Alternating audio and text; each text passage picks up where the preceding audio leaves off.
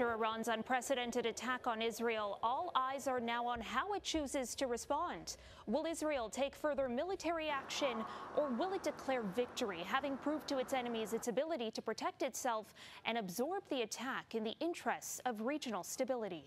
Joining me now is Nader Hashemi, professor of Middle East politics at Georgetown University. Professor, thank you so much for being here. Thanks for the invite. Now, I wonder, do you think Iran's attack was ever really intended to cause genuine devastation in Israel? Or was this more of a face-saving measure, enough to satisfy its calls for revenge, but avoiding all-out war across the region? Yeah, it's more of the latter in my reading.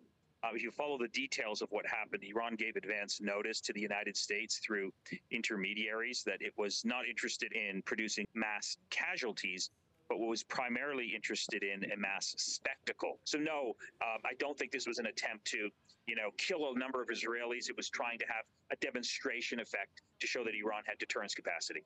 With Iran, however, hitting Israel directly, is this the end of the proxy war? How much have the rules really changed? They want to send a message to Israel that they're unhappy with the fact that their targets can be very easily hit, and they're trying to establish new rules of the game. So we're in a very, very dangerous situation because now Israel is vowing a response. And if it responds to what happened yesterday, then Iran is going to be forced to respond. And then we're going to go up what's called the escalatory ladder toward a broader regional war.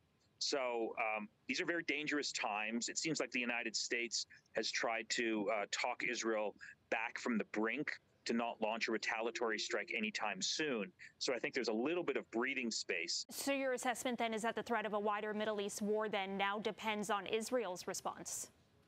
Correct. And what I'm reading from Israel is they're saying explicitly that they're going to respond in a time and place of their choosing, which means it's not going to be imminent. It's not going to be immediate. They're going to take their time. And I think they're going to try and coordinate any future attack with the United States and with its other allies in the region. An unexpected actor that sort of played a role in Israel's defense was Jordan. I wonder, what you make of that and whether you think Israel should be focusing on strengthening its ties with its Arab partners. Jordan has been very quiet about exactly what it did to help Israel because the Jordanian people are living under an authoritarian regime, a regime that's very unpopular.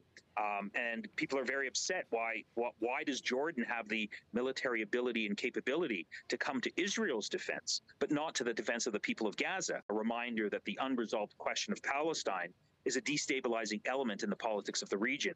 Lots to unpack. We'll leave it there for now, Professor. I appreciate your insight. Thank you so much for joining us. Thank you.